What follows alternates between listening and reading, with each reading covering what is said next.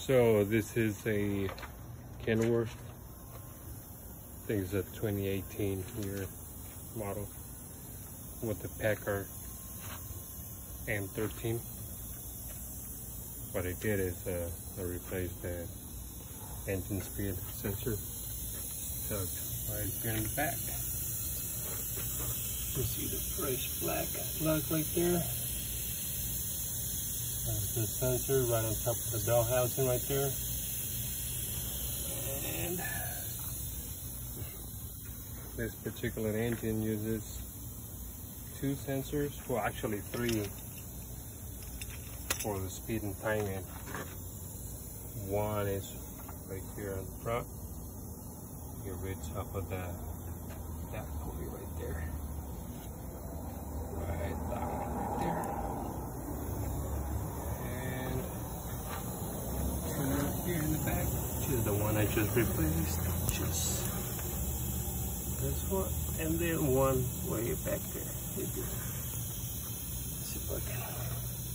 That one, which is this cable right here, it comes up right next to the camshaft speed, which is this one. So camshaft speed right here, and crank speed. So it's just two of them.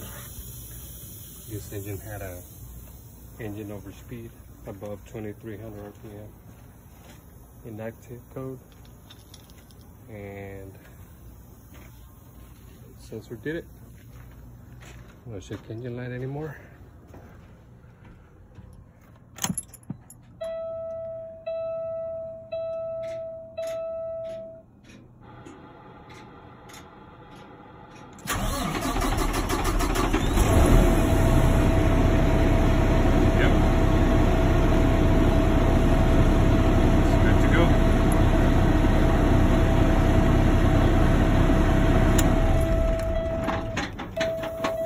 So what you're gonna need to do the sensor is the Torx T30.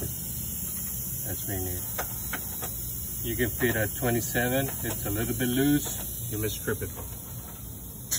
30 is the correct size. All right. I hope I helped somebody.